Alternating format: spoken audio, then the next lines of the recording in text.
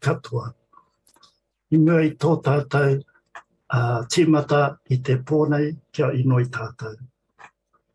Pau hihiri, pau rarama, pau o te whakaaro, pau o te tangata, pau o te aroha, te pau e here nei I a tātou.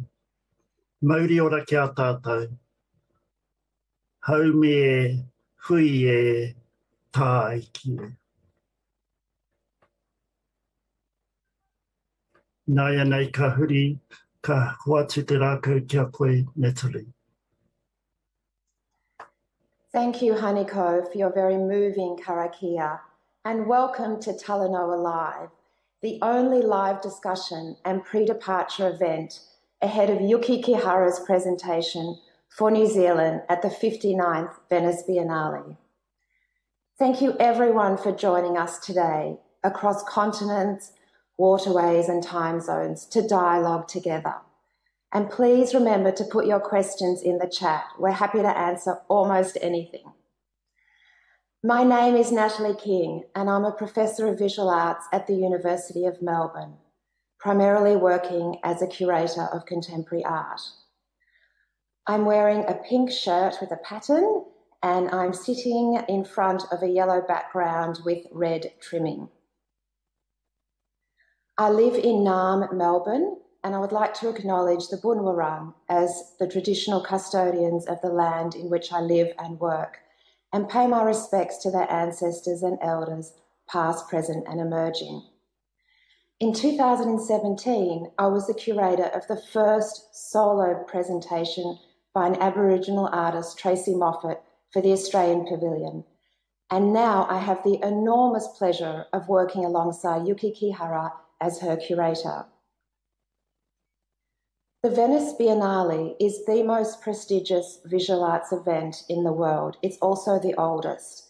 It started in 1895 across the Venetian city in northern Italy. Over 90 countries participate in the Biennale, and attendance swells to around 600,000 people across a 7-month exhibition cycle.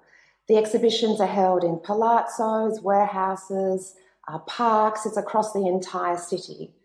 So New Zealand has been participating in the Venice Biennale since 2001, and some of the artists include Michael Parakofi, Lisa Rehana, and more recently, Dane Mitchell. So it's a triumph that Yuki Kihara has been selected to represent New Zealand as the first Pasifika, Asian, and Fa'afafine artist as we count down to our departure. Welcome, Yuki.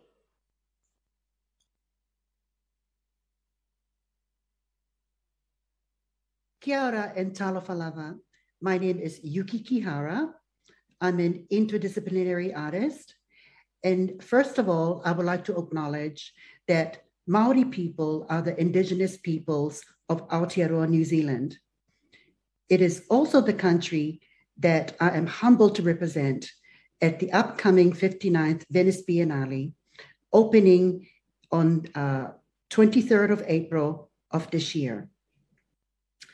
My exhibition entitled Paradise Camp involved over close to 100 people, which was shot and filmed across Upolu Island in Samoa, as well as here in Aotearoa, New Zealand.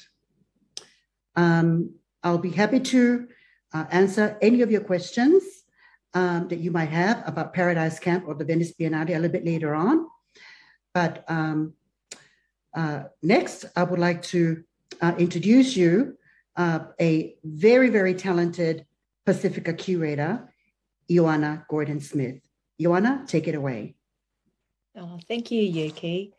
Kia ora koutou, talofalava. Hi, everyone. My name is Ioana Gordon-Smith. I'm a Samoan Pākehā curator and arts writer based in Aotearoa, and I have the huge privilege of being the assistant Pasifika curator for Yuki Kihara's Paradise Camp, New Zealand's presentation at the Venice Biennale. My role is supported through Creative New Zealand's Pacific Arts strategy. I'm zooming in from home, and I'm wearing a white blouse with my curly hair down to my shoulders, and behind me is this vibrant orange Paradise Camp themed backdrop. And we're all really excited to share with you what we've been working on for the past few years. So to get our conversation rolling, I'll hand it back to you, Natalie. Thanks, Ioana. You've been an invaluable member of our team. Yuki, you mentioned before about Samoa, and you were born in Upolu Island. You lived in Jakarta and Osaka, and you went to boarding school in Wellington before attending Wellington Polytechnic in New Zealand. Can you discuss your early ancestry and how you became an interdisciplinary artist? Okay, sure. Thanks, Natalie, for that question. So my father is Japanese and my mother is Samoan. My parents both met each other in Upolu Island in the early 70s.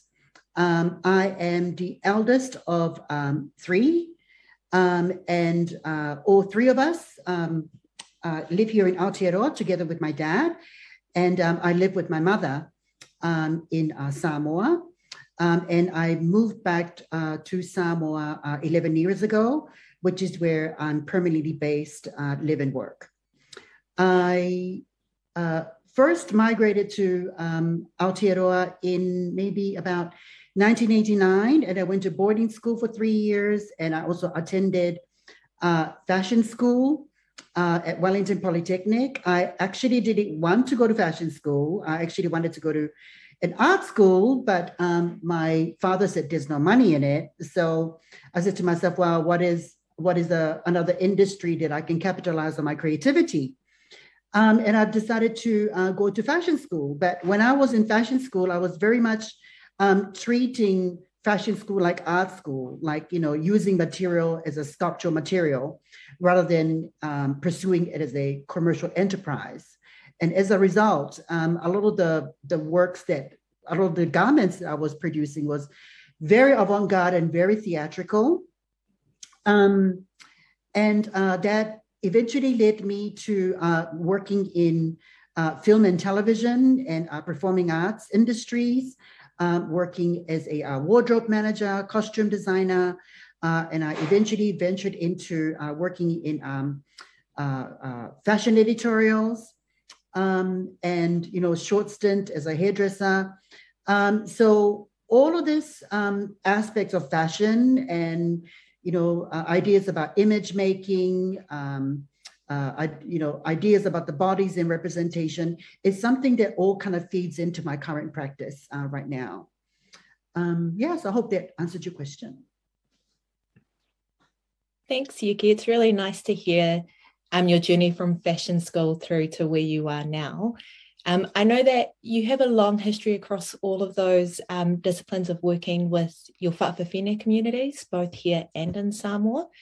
I wondered if you could tell us a bit about your relationship with whaafawhine communities, who they are and what they represent for you. Okay, sure. So in the Samoan context, my family acknowledges me as a whaafawhine. So whaafawhine is one of 4 genders that's customarily, culturally acknowledged. So whaafawhine, which is myself. A person that is assigned male at birth who express their gender in a feminine manner. We also have whaatama, which are persons assigned female at birth who express their gender in a very masculine way. So there's there's 4 genders in Samoa, and I've done a lot of projects with the whaafawhine community. I guess beginning from early 2000, when I staged the first whaafawhine beauty pageant at a kukale nightclub called Banana Court in Courtney Place in Wellington. That was the first whaafawhine beauty pageant in Wellington, which had only 4 contestants, but we packed the house. It was great. And then following on the success of the first whaafawhine beauty pageant with 4 contestants, we hosted another pageant after that. I think we had about maybe six or 7. Yeah, it was fun. And then in my work, I'm very much driven to create work that empowers an audience. And I always feel like Fa'afafine community as an audience has always been neglected. So I really wanted to use this opportunity, with the Venice Biennale to create a body of work which solely focuses on the Fa'afafine and Fa'atama community as a primary audience. Oh, that's so exciting, Yuki, to go from a pageant with 4 contestants to prioritizing a Fa'afafine audience in the world's biggest Biennale. Actually, could you, Yuki and Natalie, could you tell me both a bit about the process of applying to represent the New Zealand Pavilion at the Venice Biennale? What's involved and how did you find out that you were selected? Natalie, maybe we could start with you. Thanks, Ioana. Well, I first came across Yuki's work. I was aware that she had a solo acquisitive exhibition at the Metropolitan Museum of Art in New York in 2008, which is, of course, enormously prestigious.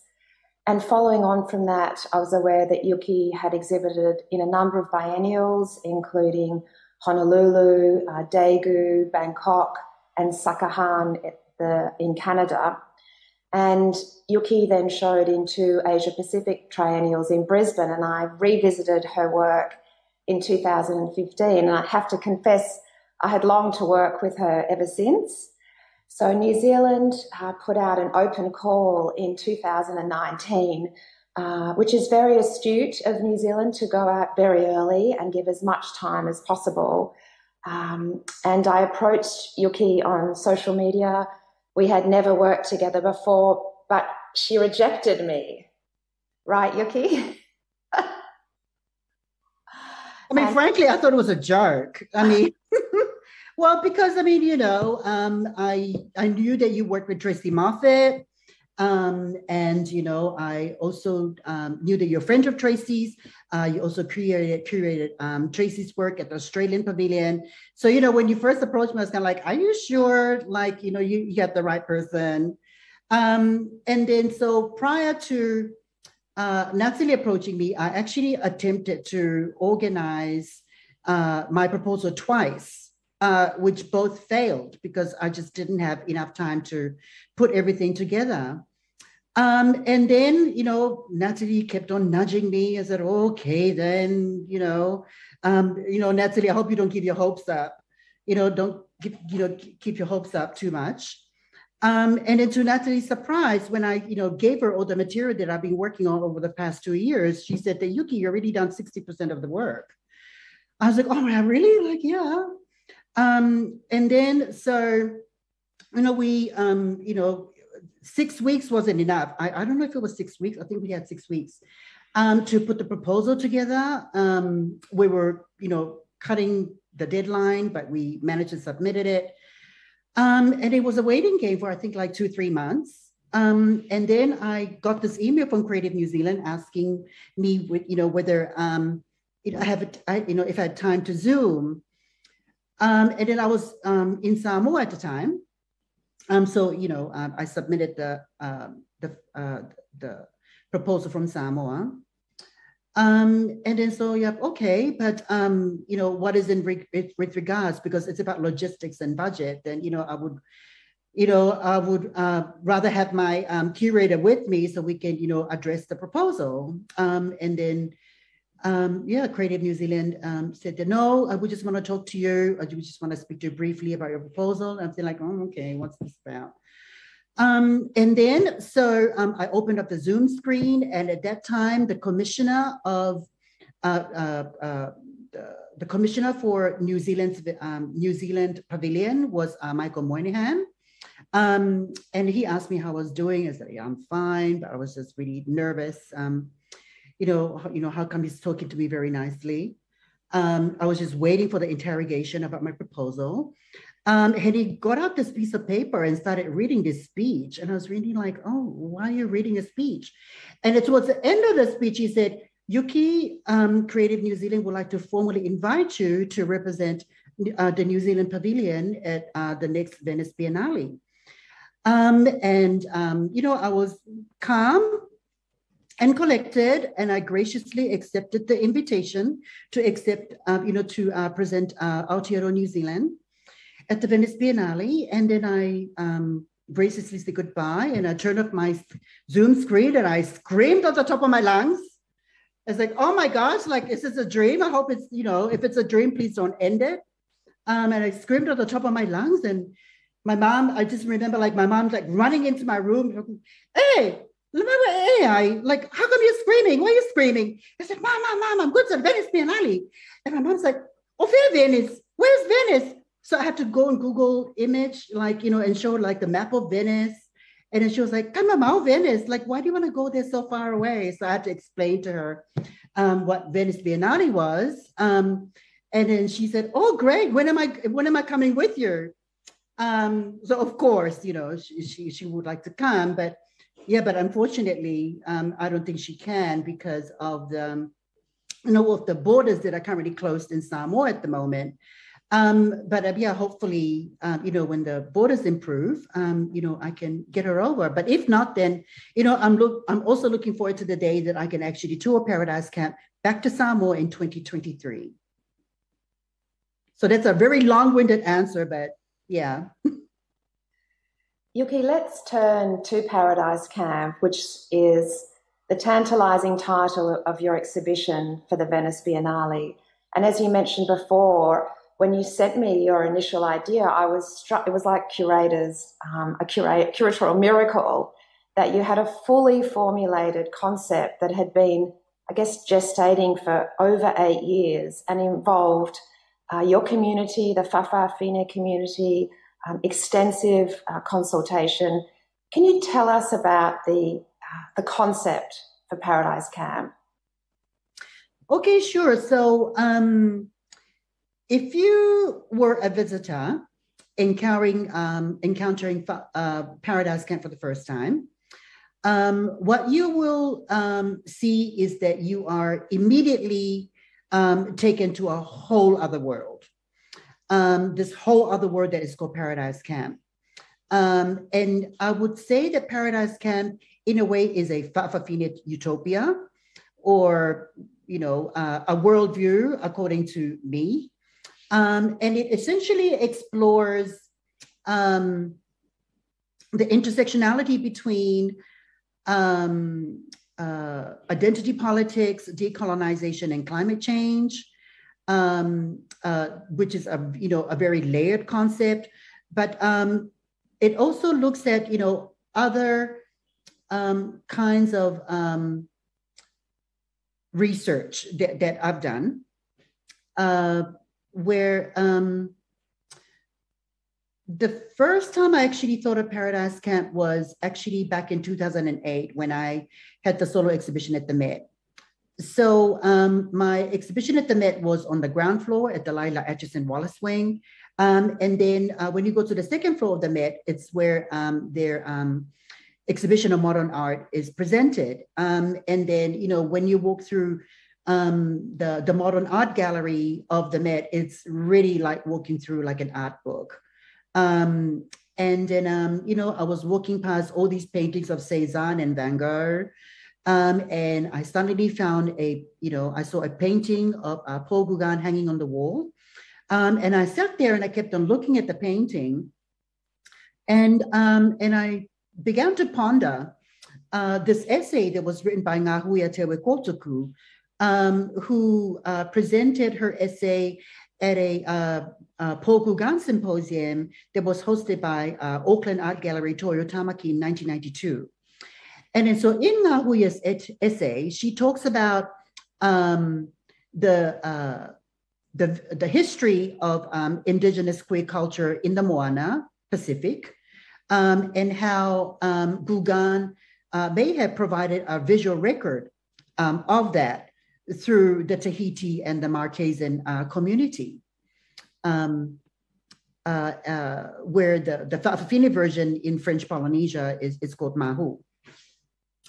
And then I kept on looking closer at the paintings, and then and I kept on wondering, like, how come is it, the models and the background, look just like, how I remember Samoa.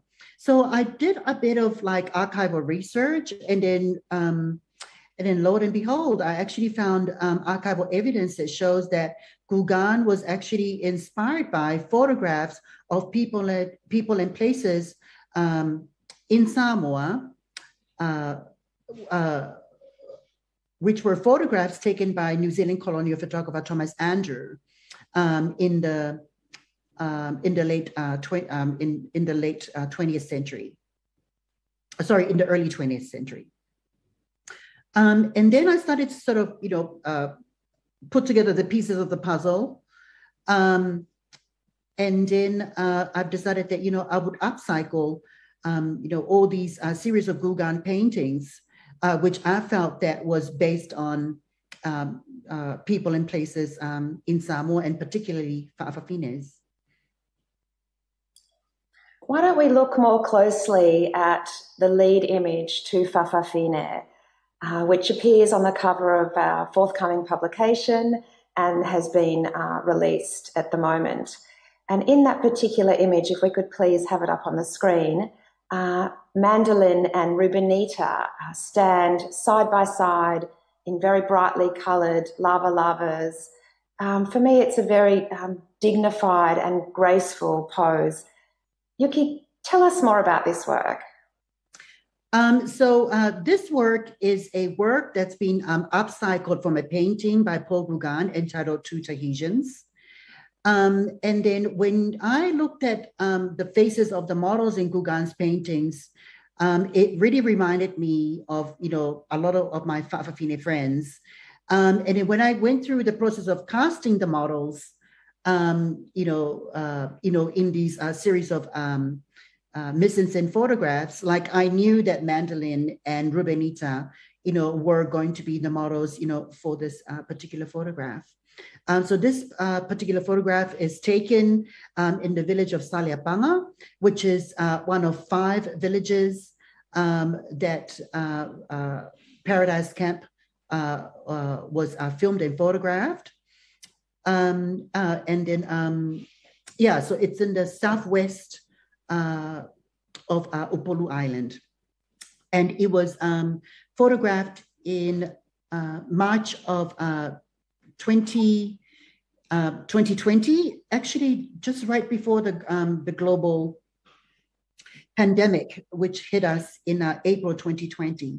So it's great that I was able to conduct this massive shoot, which involved, over 80 people, because it would have been impossible for me to stage a shoot of this scale with all the social distancing measures that we have at the moment. Yuki, as a Samoan woman, as a Moana woman, it gives me immense pride to see Paradise Camp. And it gives me immense pride too to see you representing on the global stage. Does that kind of instill any sense of responsibility in you? Like, what is your feeling about being the first Pasifika, the first Asian and the first Fa'afafine artist to represent New Zealand at the Biennale Arte? For me, I know that for a person like myself, from a marginalized community to representing a nation at the Venice Biennale, it means that, it's shattering all these glass ceilings, that had for so long withheld the Moana community, the indigenous community, the indigenous Fa'afafine LGBTIQ plus community. And I also want to use this opportunity to swing the door wide open so that there's more of us, out there, kicking ass, basically. And I feel like, everybody should have the opportunity to represent a country, regardless of their race, their gender, their sexuality, or their ability.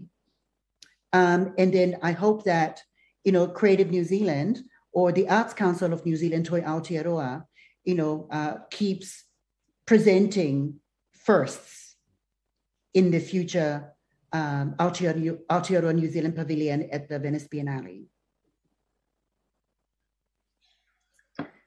Ioana, can we turn to you?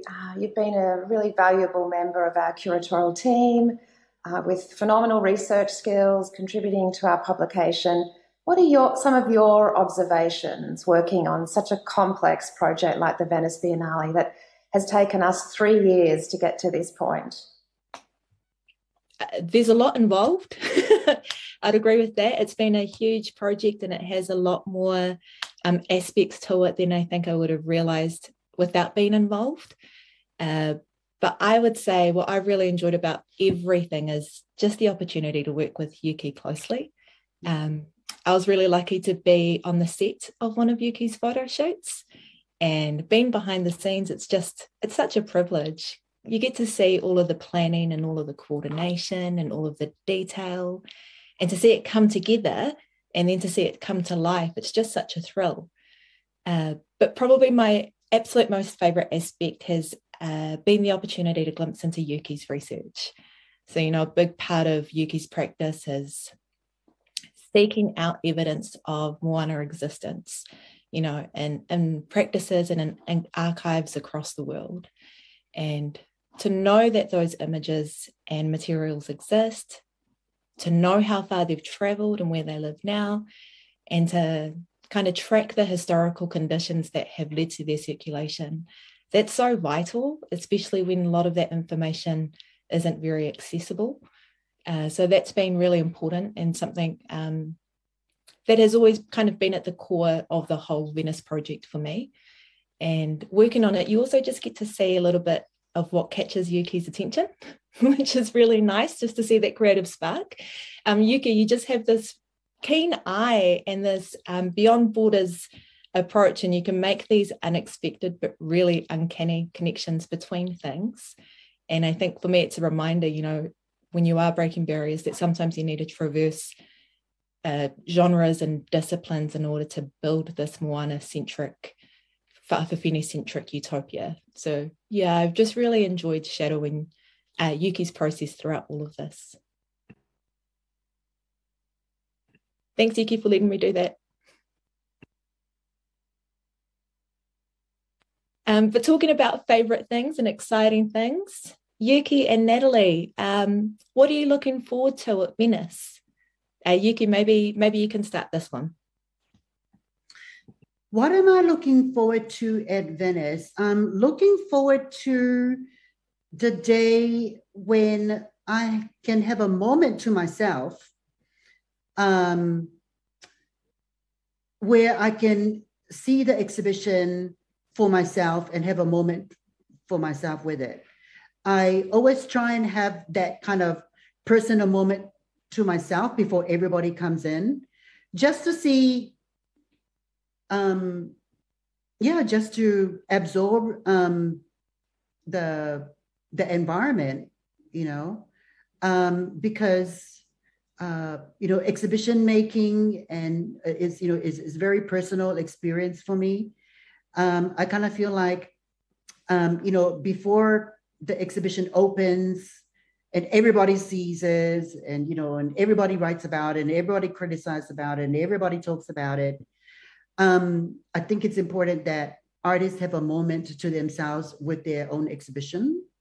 So yeah, I'm looking for that moment where I'll be standing in the Arsenale, in Paradise Camp, just having the whole gallery to myself, and then just reflect, of like how far, I've come with the support of Natalie, Ioana, Stephen and Nikki, from Milford Galleries, all of my casting crew in Paradise Camp, both in Samoa and here in Aotearoa, and all of my friends and family, because without their support, I wouldn't be there.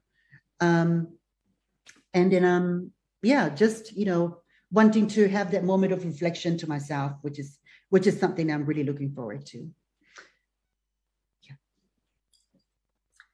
I guess to answer your question, I'm looking forward to two things.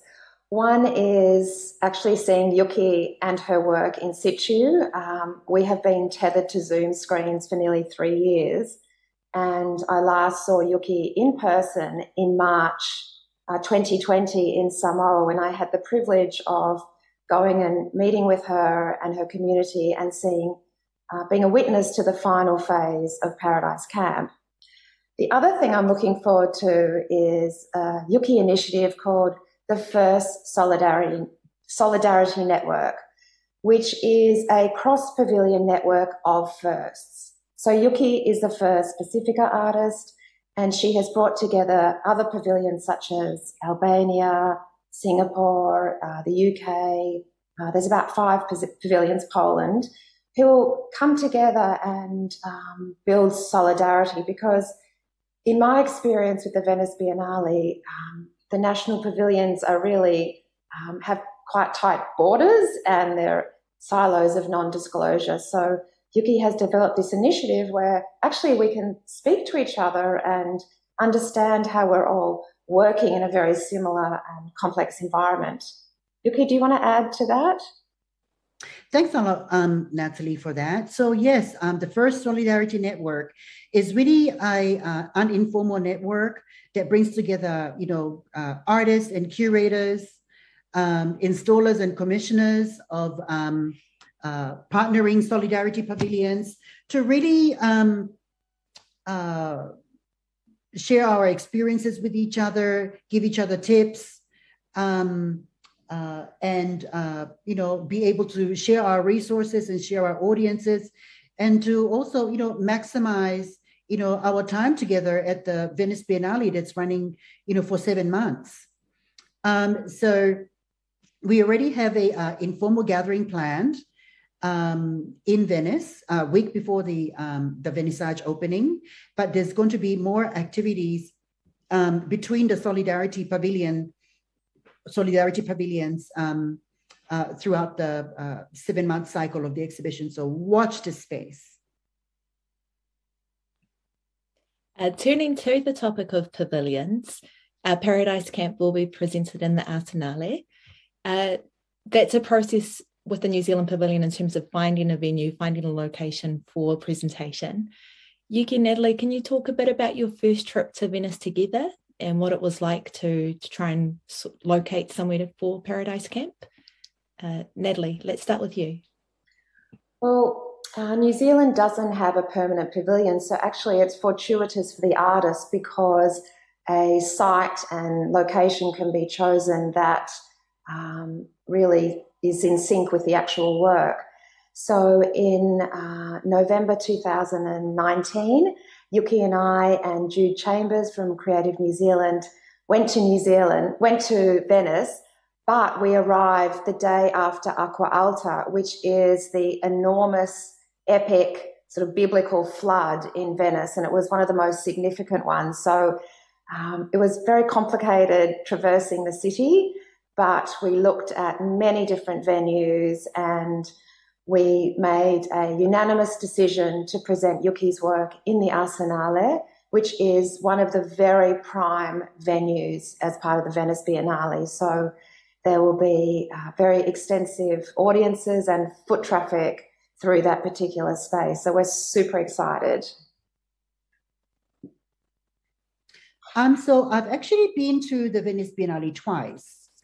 I'm not sure what year these artists were exhibiting at the time, but I was at the Venice Biennale when Michael Parekofai was exhibiting.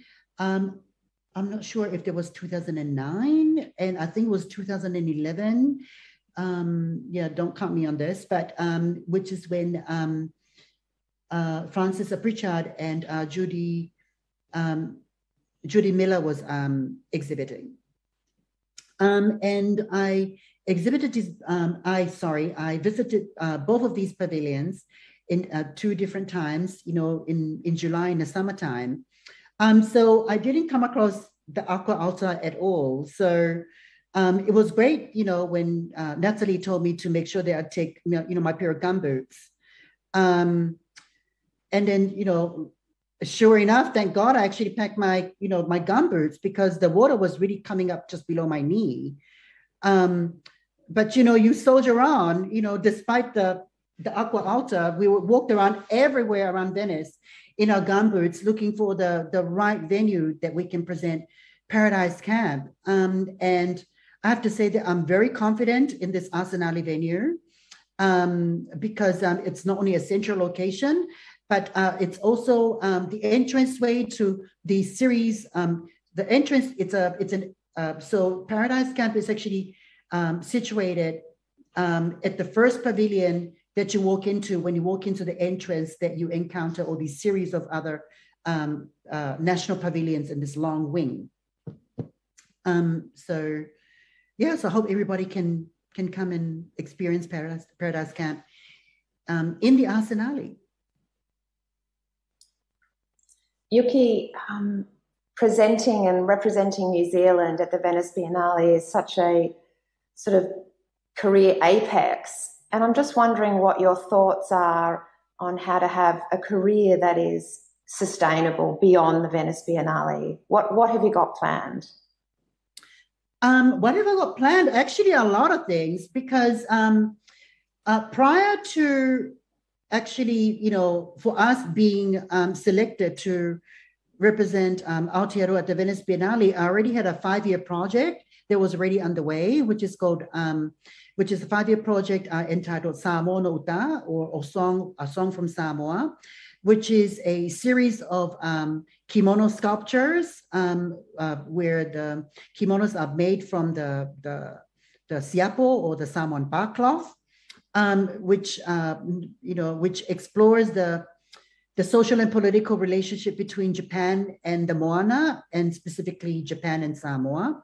And it's also drawn from my own interracial heritage as well. So that project is already underway before Venice Biennale came into place. So that project ends in 2023. There is new work that is going to be presented at the upcoming Aotearoa Art Fair that's going to be held in Tamaki Makaurau here in New Zealand. And then all these new bodies of work coming out. And I'm really, really grateful that, I have a really, wonderful people in my production team that's helping me, create these amazing new bodies of work. You definitely have a lot on. You're forging lots of new pathways, Yuki, and as you kind of described before, you're swinging the door open for lots of other firsts to come after you. With that in mind, I was wondering what advice you might have for younger artists, and in particular, what advice you might have for younger Pasifika or queer artists. Okay. What would be my advice? My advice would be to know who your audience is, and who is it that you want to empower through what you do. Who is and how do you want this audience to benefit from your work. So I think once you are clear in that, then I think everything will fall into place. I would say that perseverance and dedication is really important, because you're going to get knocked back almost all the time, but you just have to keep persisting, because, I feel like, if I can do it, I think anybody can do it. Yeah. So take chances and make lots of mistakes, and don't be afraid to fail, because failure guides you to where success is. I think it's fair to say you're completely unassailable, and I've found that two people who come from completely different backgrounds who come together can almost accomplish anything with tremendous support. There are some wonderful questions coming in, so I thought we might close our discussion before we turn to the audience questions. Yuki, I wonder if you can talk about intersectionality and what that means to you in the context of Paradise Camp. Okay, so in the context of Paradise Camp, looking at the intersectionality between identity politics, decolonization, and climate change. So there is a time where the intersectionality between environmental crisis and Fa'afafine identity is really in the post environmental crisis, where, like, for example, back in 2009, when the huge tsunami struck the island of Upolu, one of the first responders to the tsunami were a group of Fa'afafines based in Alipata. And then, they were, helping to rescue people. They were comforting the elderly. They were settling in the families with young children. They were out there, pulling the bodies from the debris, so on and so forth. But when it came to the group of Fa'afafines seeking, housing at the emergency shelter, the emergency shelters didn't have any gender-neutral bathrooms, which meant that the group of Fa'afafines had to go and find an abandoned house, for the time being while they continue on with their rescue efforts. So they basically put their lives at risk, while trying to save the life of others. And then so this is where, this intersectionality happens between, environmental crisis and Fa'afafine, where, when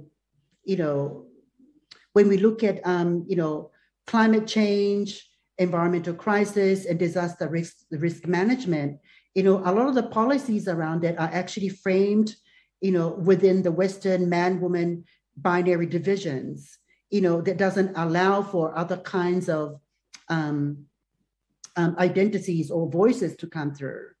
And then, so this is one of many aspects that I'm exploring in Paradise Camp. Thank you. There are some really terrific questions coming through from the audiences. Yuki, the first question is, what's something you've learned from COVID? Has it changed you or your work at all, or the ideas behind your work?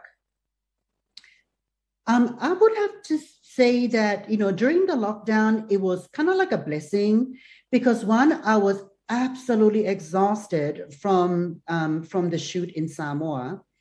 So, after we did the shoot in Samoa, Natalie, when you went back to Melbourne and I came to Auckland to pursue, another Paradise Camp project, and the lockdown happened, I kind of have to say, oh my gosh, I can finally catch my breath because I was so exhausted because, we'd been on this production in Samoa for for 3-4 months, so it's great to have the time to rest. And actually, think about the next project of the next phase of Paradise Camp, which took place in Auckland. And I have to say that it also allowed me more time to research my work so that I can establish more intersectional layers and meanings into my work as well, to imbue them with the work that I'm making. And another thing that I've learned, during my time, during the COVID lockdown is actually patience. And then learning how to be still. Learning how to be still. I hope that makes sense. It does, Yuki. Thank you everyone, by the way, for all of your questions. Please do keep sending them through and we'll hopefully get to them. I'm going to read the next question from my screen, Yuki, because it's quite an important one and I want to make sure I capture it correctly. So the question is, Talofa lava, Yuki, you do amazing work to carry our identities and lived experiences into cisgender white areas / spaces that would never have our Indigenous queer bodies exist, let alone exhibit and headline. Do you find the culture changing in fine arts museums towards true respect for Indigenous, queer and minority art? Or is there just the acceptance and popularity of it because of its, quote, exotic and different, end quote, approach? How do we continue to respectfully step into these spaces? Thank you very much for that question. I would say that the second part is most truthful. I would say that, I mean, yes, you know, I'm the first Fa'afafine to represent a country at, you know, at the Venice Biennale, but it shouldn't stop at me, you know, it should keep going. And I feel like I am not the peak of this movement. I feel like, you know, I'm helping to push it, but I don't think we've actually, you know, really swung the door open yet. You know, that's what I'm trying to do. But I don't think it should, you know, start and finish with me. I think there should be more of us coming through. One of the things that I've stipulated with the touring of Paradise Camp is that you know, I can only allow institutions, you know, to host the presentation of Paradise Camp post Venice Biennale, so long as they actually have gender neutral bathrooms, because Paradise Camp is primarily made for the Fa'afafine and Fa'atama community, right? And then so if that tours everywhere, you know, I don't want my primary audience, you know, being, you know, being ignored, you know, by institutions that are not actually making way to embrace every kind of audience, including the Fa'afafine Fa'atama, you know, Takatapui, LGBTIQ plus community. You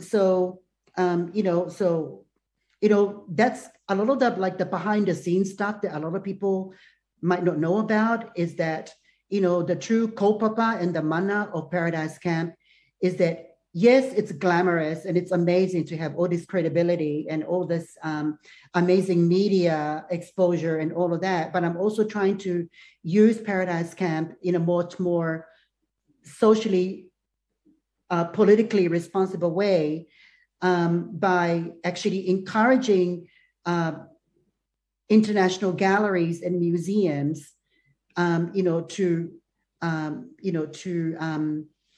be much more accommodating to diverse audiences, including trans, gender non-binary, Fa'afafine, Fa'atama, and Takatapui, Leiti, Whakasalewalewa, MPV have communities.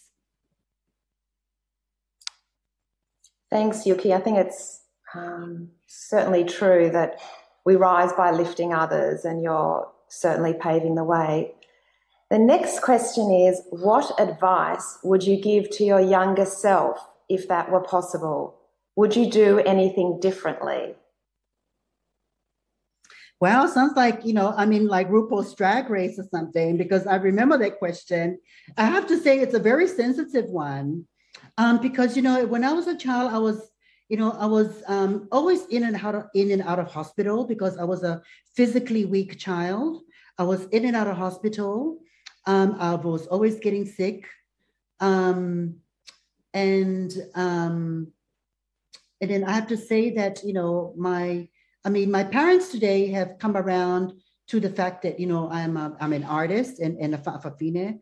But back then, I don't think my parents was really sure what kind of future I was going to have. But I mean, look at me now. I mean, you know, fabulous now. But my advice is not necessarily to my younger self, but my advice is really to the parents of Fa'afafine, Fa'atama, LGBTIQ plus community, that please give them a chance. You know, please do not disown them. And look at me, you know, I am a Fa'afafine. I was assigned male at birth, and I express my gender, you know, in a feminine manner. I'm a trans woman, and I am representing the Aotearoa New Zealand Pavilion at the Venice Biennale. So think about that before you start cursing your Fa'afafine, Fa'atama, LGBTIQ plus Takatapui children, because every children is gifted with a talent. So please give them a chance.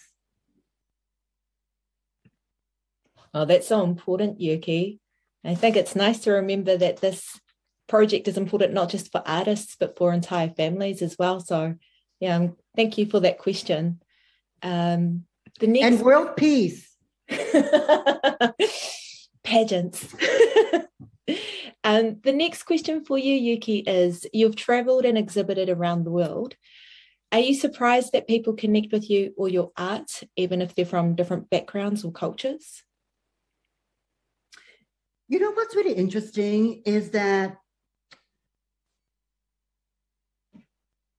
I've been to many places around the world, traveled with my artwork, and it's really amazes me that, just by being myself and in talking about the place that I live, that I know about, although I meet people from all around the world, they might not know where the Moana is, they might not know where Samoa is, or they might not even know where Aotearoa is, but it's the specificity that makes it universal.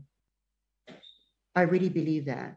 Because once you actually start generalizing, then it kind of evaporates and it doesn't really catch people, because I think it's in the specificity that people begin to find the nuances of the work and in how they could engage with it.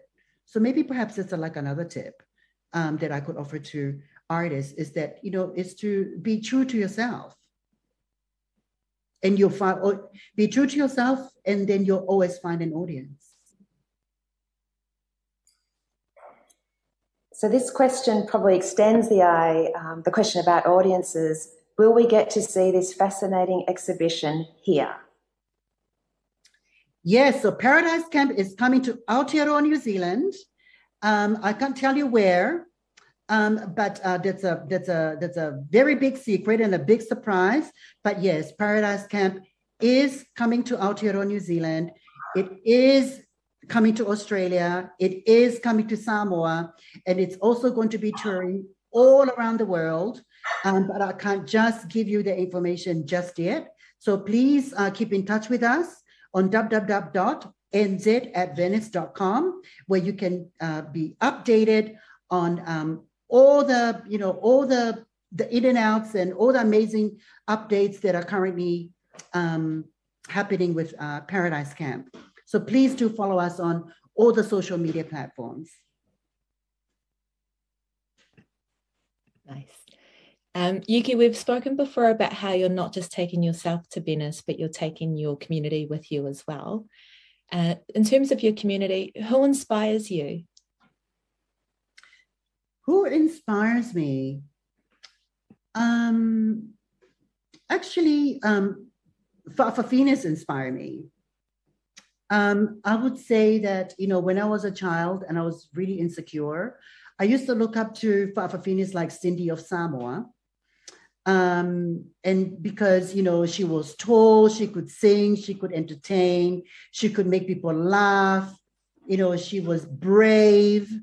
I know there's a lot of people out there in Samoa that know who Cindy of Samoa is. And she's been in the game for so long. That's another person that I think people should ask, how you can, maintain, a career as as a drag entertainer, in a very tough business. Cindy Samoa. And then you know what? The thing is that if it wasn't for COVID, Cindy will be performing at the opening of the New Zealand Pavilion at the Venice Biennale, really. I was so gutted, when I had to tell her that, she wasn't able to come because of, all the COVID restrictions, but hopefully she can, perform for us, post Venice Biennale, when Paradise Camp tours all around the world. Thank you, Yuki. This is a really great question. Do you have writers or theorists that have been deeply impacted your research and artistic journey? Thank you for that question. I would have to say that it will be Coco Fusco, the Cuban American contemporary artist. I was very fortunate to meet her through Jim Viviare when University of Auckland brought her as a scholar in residence. And then, I met with her. I actually didn't know who she was when I first met her, because there was a Coco Fusco symposium that was hosted by the Art History Department of the University of Auckland, and I was brought in as a guest speaker. So prior to coming into Kokofusco Symposium, I didn't know who she was. But after I met her, you know, we became friends. You know, I read her book, English is Broken Here, which is the book that I constantly go back to. It's, you know, I know that that book is very famous for publishing, you know, a chapter on intercultural performance with her collaborative performance with Guillermo Gomez Peña, with the discovery of Amerindians. But there are other, you know, chapters, you know, in the publication, I feel that is just as relevant or even more relevant in today's context.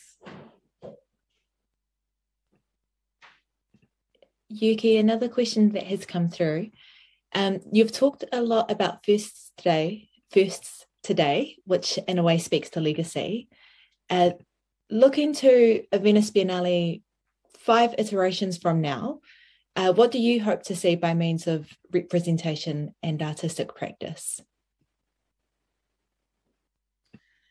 I guess, you know, just like what I've said before, that, you know, in 5 Venice Biennale times, you know, that, you know, Aotearoa New Zealand keeps presenting firsts of everything.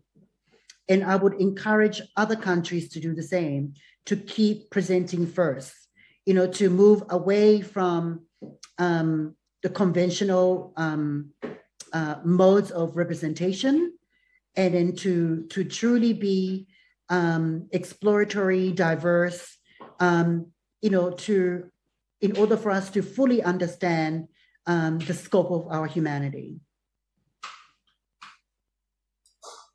And Yuki, this is our final question. What do you hope people will take away from your exhibition? Is there one thing you would want people to come away with?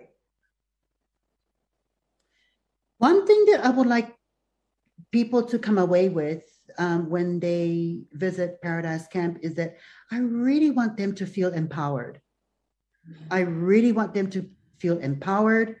I really feel like, you know, they are armed with something amazing, and ready to walk out of that arsenale and ready to kick ass, you know, ready to take on the world, and to be able to feel good about yourself, and to live an authentic life.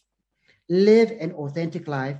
That is really the crux of what Paradise Camp is about, is living your authentic life, living your authenticity.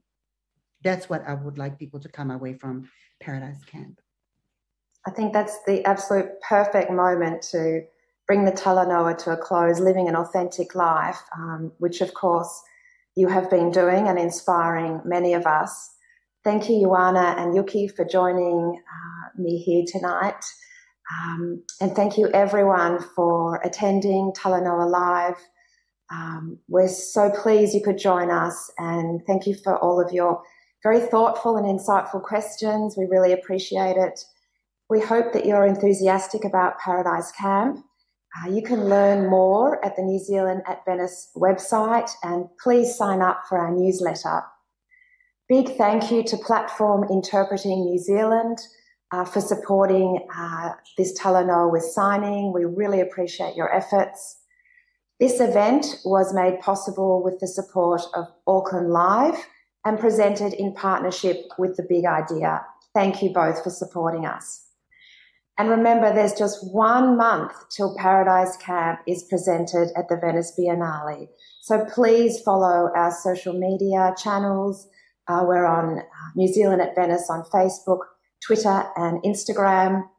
We would like to make a special shout out to Heather Byrne, our Senior Communications Advisor at Creative New Zealand, for her tireless effort in bringing Talanoa Live to all of you. And now I'd like to hand over to Haniko, who will close the event with the karakia. Thank you, Haniko. Tēnā tātou, tēnā koutou e ngā wahine toa mō tēnei pōnei rata mihi aroha kia koutou. I toha e nei kōrero ki te huna e mātakitaki mai nā, nei rata mihi. kia kati tō tātou hui me inoi tātou.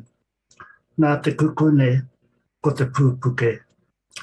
Nā te pūpuke ko te hihiri. Nā te hihiri ko te mahara.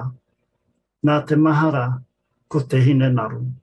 Nā te hinenaro ko te manako. Kāhua ko te wānanga. Haumi e, hui e, tāi ki e.